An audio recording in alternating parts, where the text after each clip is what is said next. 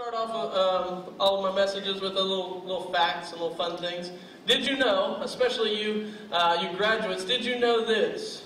That you learn 75 to 80% of everything that you will ever know by the time you're 5 years old.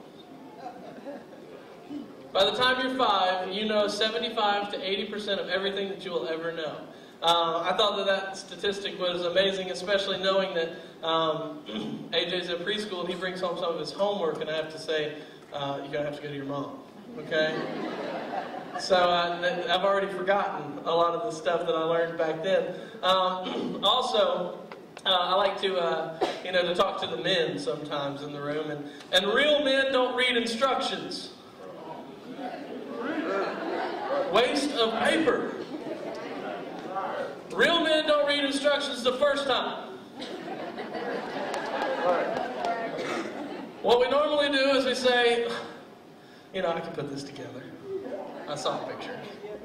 And then you look at the people whenever you're done and your contraption is standing there and you say, why did they send these extra parts? That's ridiculous. It's a waste of money, I tell you. This thing looks just fine. Real men don't read instructions the first time. These dummies put these extra parts in there. I think it's hilarious. Also, I don't know how many of you the first thing I do whenever I come home and sit down on the couch, I won't sit down unless I have something in my hand, and that is the remote control.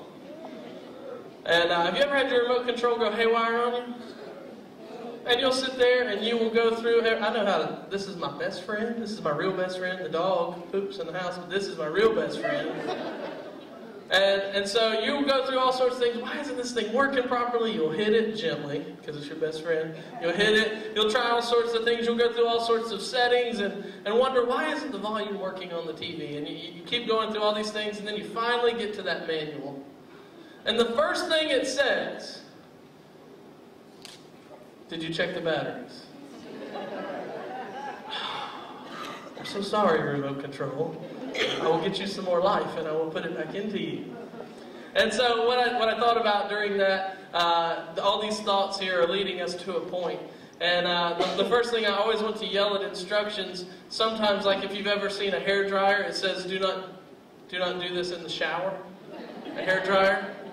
And so I always yell out this thing, and maybe you've heard it before, is thank you, Captain Obvious. Have you ever used those terms before? Thank you, Captain Obvious, for saying what is obvious. Why would I want to dry my hair while I am washing my hair? Really? But there is instructions on there. Do not use while in the bath. Duh. Thank you, Captain Obvious. There's a scripture that I wanted to read that God shared with me during worship today, and it's especially to all of us. I believe that all of us are...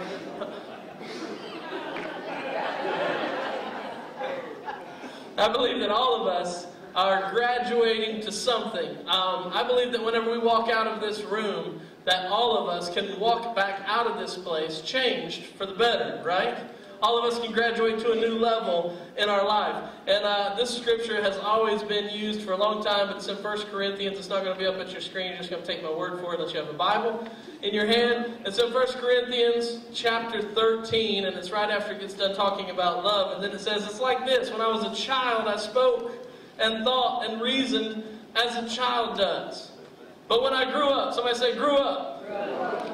I put away childish things. And I think that that's so awesome. So today, as not taking this lightly, standing in this pulpit, I promise to you to put aside childish things and to stand up here and to preach to you what I believe God wants us to preach, and not try to sugarcoat it, not try to put anything on it, because just like these graduates, we are all grown-ups and we can take what God has to say to us. Can I get an amen? Amen. Amen. Obvious. It's going to be our key term today. Everybody say obvious. Obvious defined is simply this: easily perceived or understood.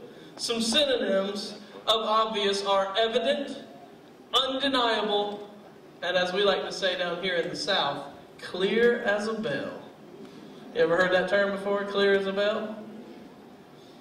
Something's obvious, it's as clear as a bell. Something that's obvious that to you, you know and you realize that it's something that is absolutely evident. But in in my life some of the best things that I've ever heard, some of the best messages that I've ever heard preached, some of the best lessons that I've ever read in a book, some of the best tweets that I've read on Twitter or on Facebook, are some of those things that are absolutely obvious, but it seemed hidden to me.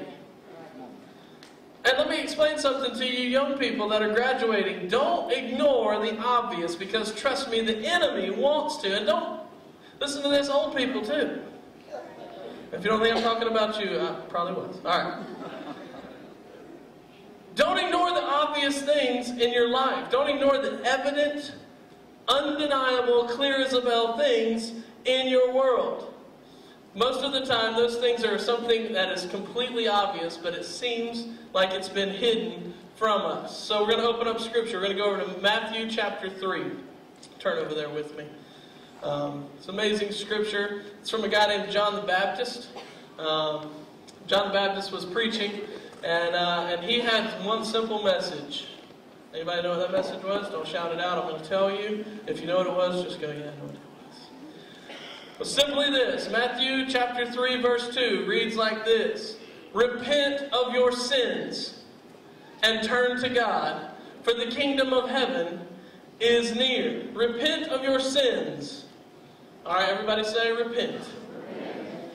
I know this message is one of those hard messages, but we're going to talk about repentance today. Father, as we've read your word, God, I pray that right now, Lord, that you would use me, God, as your instrument, God, that I would not be, Lord Jesus, up here saying anything on my own accord, but Lord, I would be saying what you have put into me, God, what I feel confident that you have put into me. God, say it to the hearts of every person, Lord, not just these graduates, but to all of us. Say it, God. And Lord, to you be the glory for it, in Jesus' name. And everybody said one more time. Amen. All right, I'm going to describe what repentance means, and I want to try to visualize it as best I can for you. All right, whenever we are struggling with sin, the Bible says that if we have it, and pretend like I have it over here, and let's just use this side of the stage as the sin side of stage, and that we can't hold on to our sin and just say, I'm sorry, and just continue to walk in our sin. What we have to do, what the Bible says we have to do, is we have to repent of our sins, which simply means lay it down, turn our backs to our sin, and walk away from it without it and any evidence of it on us. That's what repentance is. I looked through 100 scriptures yesterday, and all of them said one thing. It didn't say ask for forgiveness and it shall be given to you. It said repent of your sins and then forgiveness will follow. It doesn't say that you can continue to hold on to all of the sin that you can hold on to and continue to walk. I'm walking towards you, God, but I got all this stuff with me. It's not saying that. What it says simply is that you must let go of your sin, repent of it, which means turning away from it. So many times people say, I don't know which to... Go ahead. I like you.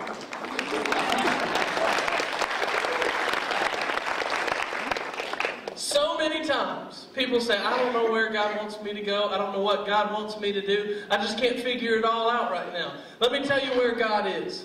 In the opposite direction of the sin in your life. So whenever you don't know what to do and you can feel completely surrounded by the world and all those things, turn your back to that stuff. If that means ending relationships, then do it. If that means moving your computer...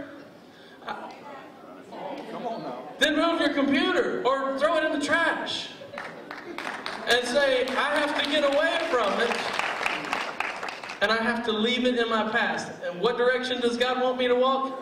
In the opposite direction of your sin. Somebody say amen. Amen. That's what repentance is. In Matthew chapter 21, verses 28 through 32, we find Jesus. He is standing in Jerusalem and he's talking to religious leaders inside the temple. All right, he's not out in the street talking to the multitudes. He's talking to the religious leaders. And this is what he said. Now you got to understand, he is talking to them about repentance. And he's talking to them because when we first read the scripture in Matthew 3, it was John the Baptist saying, repent of your sins, turn from your wicked ways and follow after God, for the kingdom of God is near. Now Jesus is talking in those amazing red letters, and this is what he says. He says, but what do you think about this? A man with 2 sons told the older boy, son, go out and work in the vineyard today. The son answered, "No, I won't go." But later, he changed his mind and went anyway. Then the father told the other son, or the younger son, "You go." And he said, "Yes, sir, I will." But he didn't go. Which of the two sons, he looks at the religious leaders, he asked them this question, because they were asking him, who gives you the authority? He looks at them and he asks them this question about after he explains these two sons. He said, which of the two obeyed the father? Of course, they replied, the first son. They said, then Jesus explained his meaning. Now, you got to understand, this is Jesus talking to religious leaders. He says, I tell you the truth. Corrupt, wicked, sinners, tax collectors, and prostitutes will get into the kingdom of God before you do. He said, because you're so busy saying what you're going to do and never doing it. But then you actually, he says, and that yet these others at first kicked against it, but they have yet fallen into line. He's talking to religious leaders, and what that basically says to me is that repentance is something that we need to talk about not just out in the streets, but we need to talk about it in the church. Because that's where Jesus talked about it, was in the church. And what that means to me is that we as church people, we as religious leaders, we need to be told the obvious truth.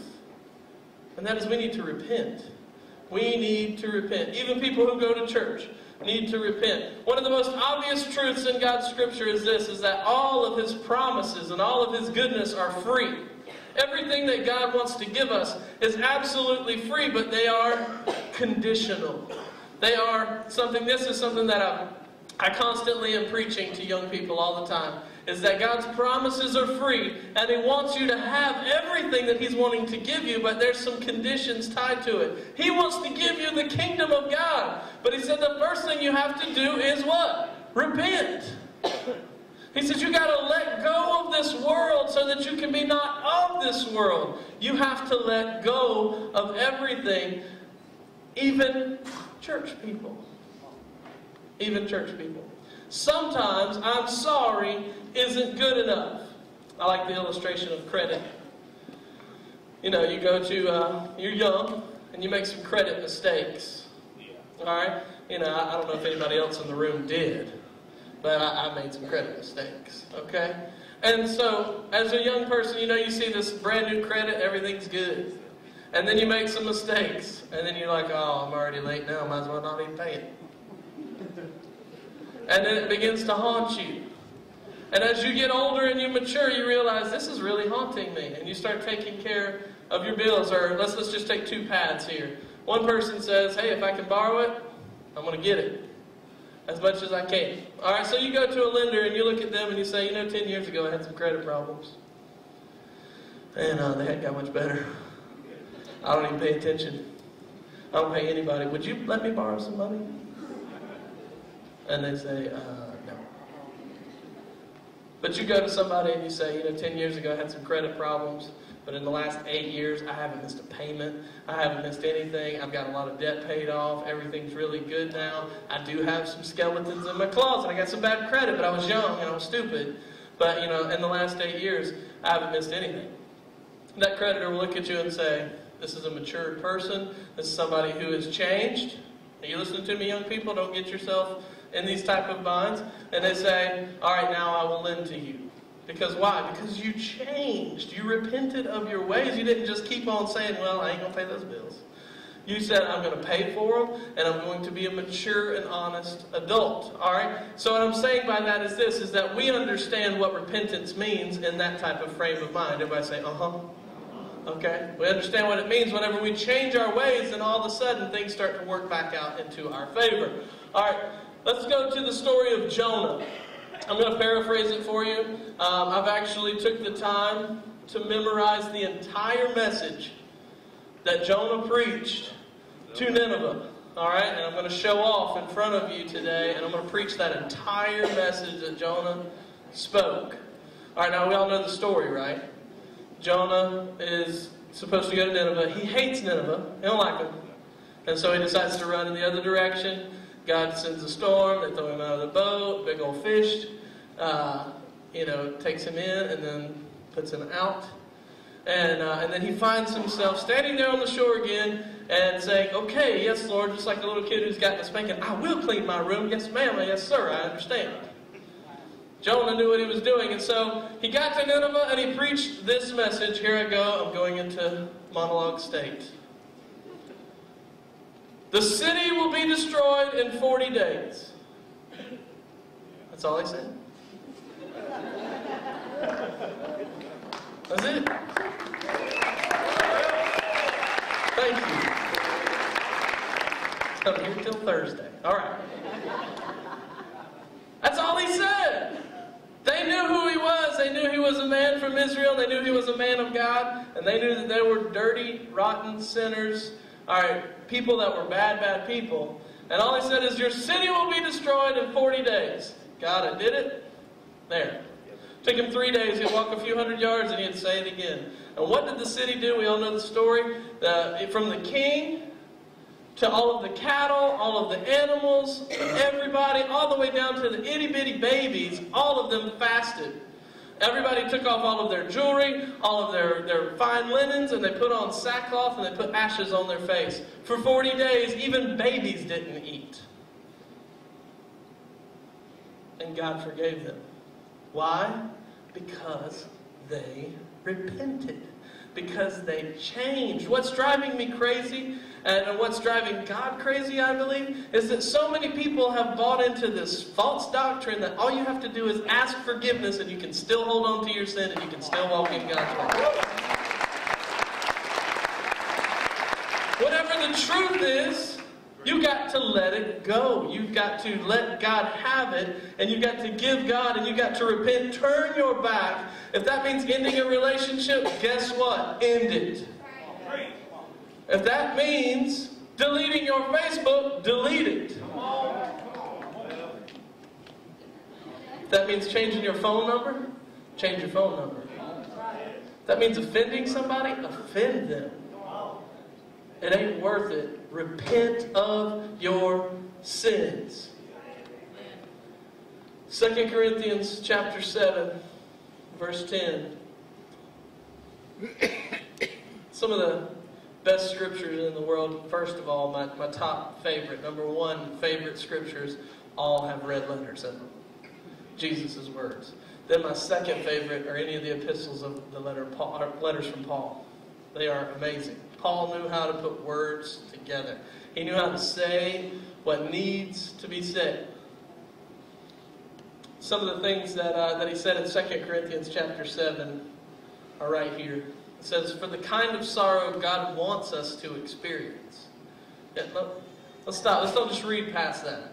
The kind of sorrow, listen to me young people, the kind of sorrow God wants us to experience.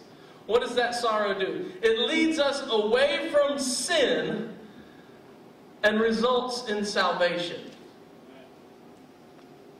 There's no regret for that kind of sorrow.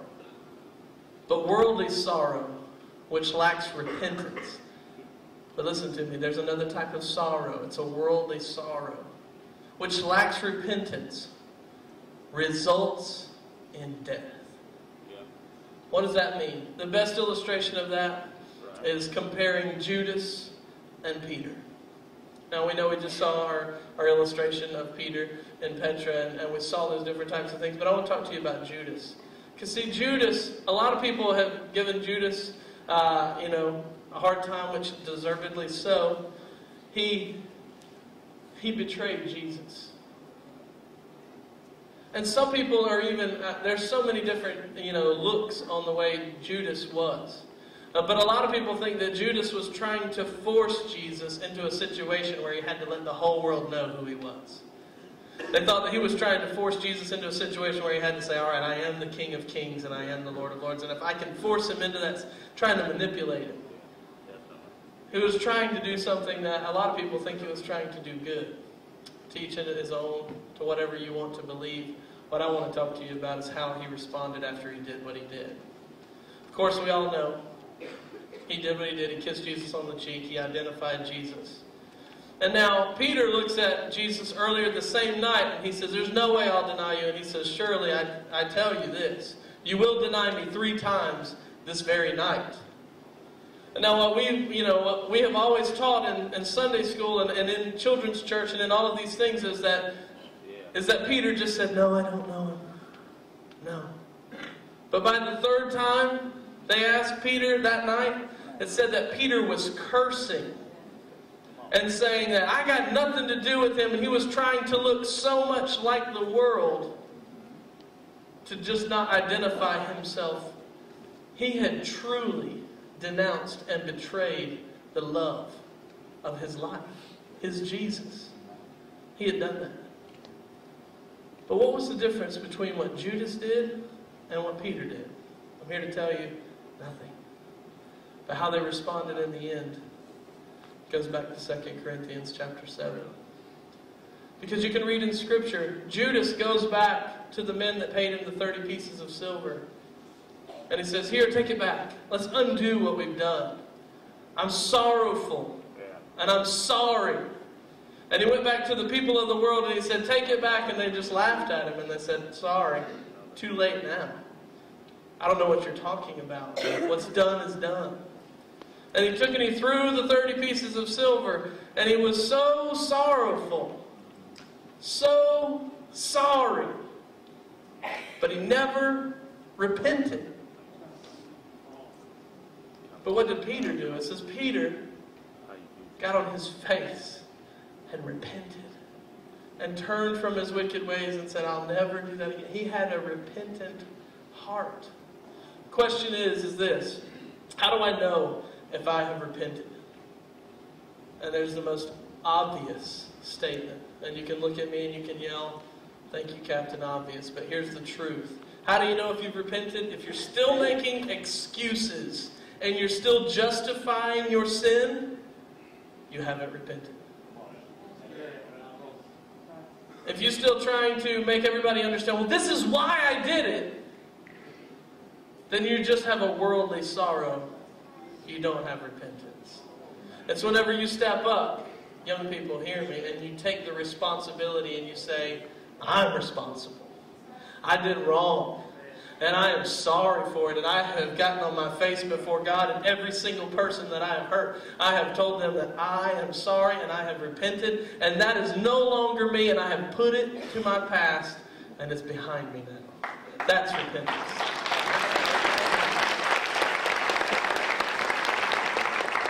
Sometimes the obvious is really hard to see. Sometimes the obvious can really... That's why this sermon seems so good. That's why I hope this sermon seems so good, because it's an obvious statement. It's right there in Scripture. But for some reason, I don't know why, it's been hidden from a lot of preachers today. Luke chapter 24, verse 47, and I'm closing, is this: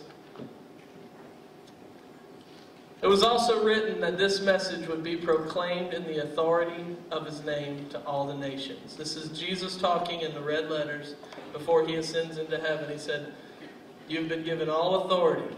Young people with caps and gowns on, or graduates here, you have been given all authority to proclaim to the nations.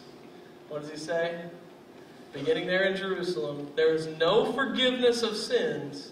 Or there is forgiveness of sins without repentance. And some translations say there is no forgiveness of sins without repentance. We have to repent.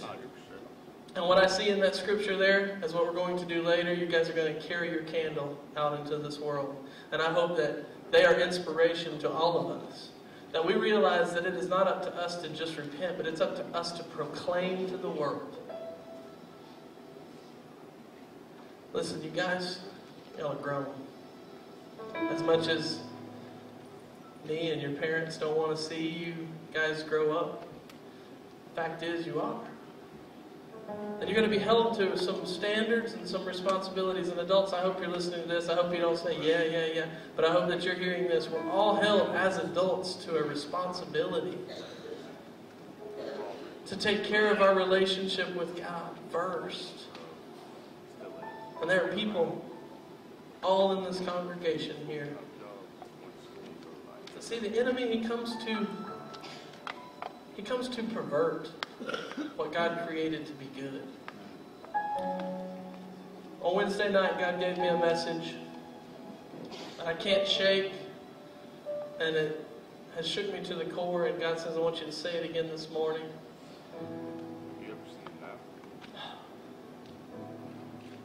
We're talking about lust. We're in a series about purity.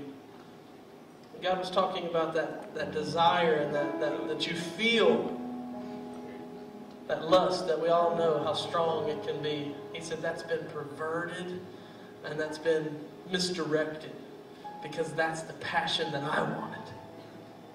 That's what I wanted. That's how I wanted you to feel about me, but the enemy's come into your heart and he's misdirected that passion and he's put it on other things. And you continue to give it to other things, but that's what I want. That's what I want. That's where I want to be. I want that type of passion out of you. And he goes on to say, in the word that God dropped in my spirit, is simple. He said, we're so concerned about deleting our internet history and deleting what the world may find to convict us of doing wrong, sinful things, that we are about reading His Word and repenting to Him. We're so concerned with worldly sorrows that we are the sorrow that God wants us to feel. That we've become so misdirected that we think that if we just continuously carry our sin and say we're sorry for it, that it's going to be good enough. And let me explain something to you. God accepts you just the way you are, but He does not accept the sin. So if you can't let go of the sin, then He can't grab a hold of you.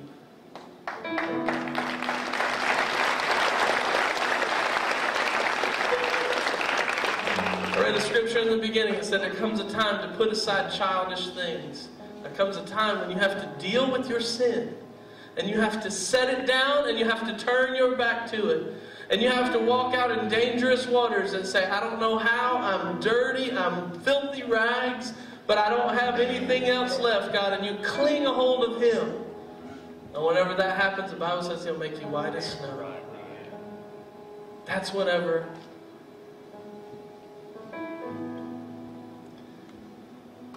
You know He loves you. And yet so many times we get so convicted, we're holding on to all of these things, and we're so concerned with our worldly sorrow that we start blaming God. Why don't you love me? And He's saying, if you just let it go, I'll be able to wrap you up. And I'll be able to take you. It's our responsibility to let this world know, and to let our families know, and to let ourselves know that we need to repent. We need to repent. We are all responsible today. I want each and every one of us to know that when we walk out of this room, we all have been promoted to the level of captain. Each and every one of us, you might not be able to pilot an aircraft or a boat, but every single one of us have been promoted to captain in God's army. Look at your neighbor and say, you are Captain Obvious. Tell the world the obvious things of God. If you would stand with me and close your eyes. As you're standing, I put a huge emphasis on closing your eyes. When I tell the teenagers every Wednesday night that if you're looking around, when I say every eye closed and nobody looking around, I pray that your eyeballs fall out. So, I can guarantee whenever I say every eye closed, nobody looking around, that every eye is closed. And nobody is looking around. Today, if you don't know Jesus, the life you've led, the decisions that you've made, you have asked Jesus to stay over here on the salvation side, and you said, I'm going to set up camp over and sin. Because I know you can't live over here, Jesus. I choose sin over you. And this morning, all of a sudden, something's happening inside of your chest, and you feel the draw of the Holy Spirit. Can't come to the Father unless you are drawn by the Holy Spirit and you accept Jesus. And all of a sudden you're feeling a sensation on the inside of your heart. You're feeling something on the inside of you.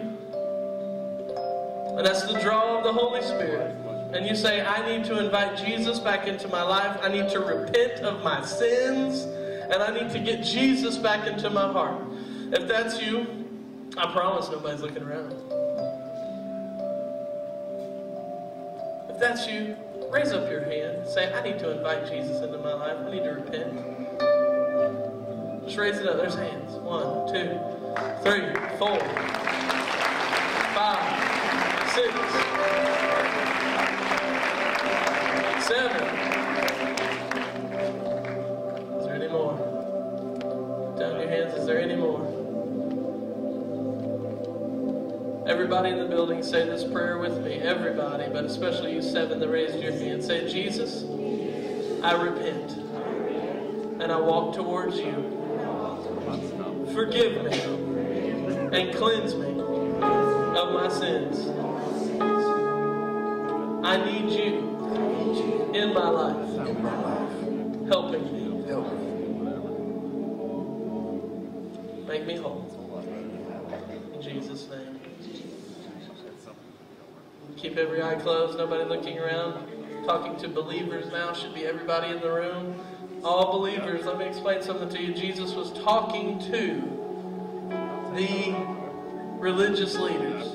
And he was telling them that they need to repent too. Please nobody leave just yet because we still have the candlelight ceremony to go. But if you say, you know, Pastor Dustin, I've got Jesus in my heart, but I'm holding a lot of things that I need to repent of, and you want me to help you pray for those things, and you just want to admit to God right now, hey, I need to repent of some things. I've got Jesus, but I'm still trying to hold on to something. If that's you and you say, hey, I need to repent, raise up your hands. There's hands all over. Literally hundreds of hands raised. You can put them down. Father, you see us, God. You see your people, God. All of us dealing with something in our life, God, that we need to repent of, God. Not just say we're sorry, but repent of it. God, I pray that right now, Lord Jesus, that you would touch each and every heart, each and every person that's repenting of whatever it is. Give them the strength to put it down. Turn their back to it and walk away from it, God, and towards you. Lord, to you be the praise, the glory, and the honor. In Jesus' name. All right, every eye up here looking on me. We're about to light this candle in honor of these graduates, or they're about to light their candles. They're going to come up and join with their parents. But it's symbolic. If you choose to walk back out those doors the same way you came in, it's on you. But I believe that each and every one of us, whether we're carrying a candle or not, can walk out those doors, and today can be a life-defining moment for us. And we can say that I'll never be the same. I've been promoted, and I will go out and I will tell the world the obvious truth, that they need to repent. In Jesus' name, please stay with us. No moving around. Let these graduates exit first. And when they get out there, go by and shake 2 or 3 of their hands and tell them how proud you are of them. In Jesus' name. Not going back, moving ahead. I'm here to declare